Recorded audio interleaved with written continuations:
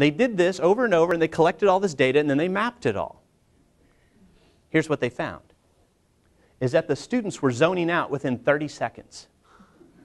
30 seconds of the professor beginning the lecture, they zoned out. Then they recognized that they were zoning out, and they popped right back in. And the next huge dip occurred right around the 5-minute mark. When they recognized it, they popped back in, and they started to zone out again. And it happened about every 4 minutes or so after that. Now, this was about a 45-minute to a 60-minute lecture.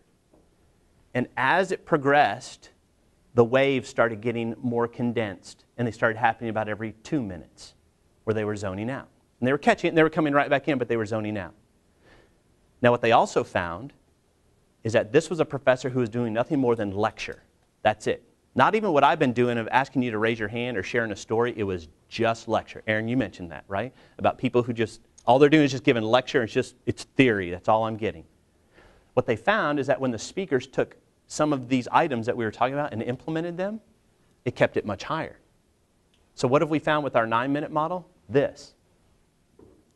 In the 9-minute model, we're able to keep the attention span much higher. Notice two things. First, at the 30-second mark, we don't have this huge dip.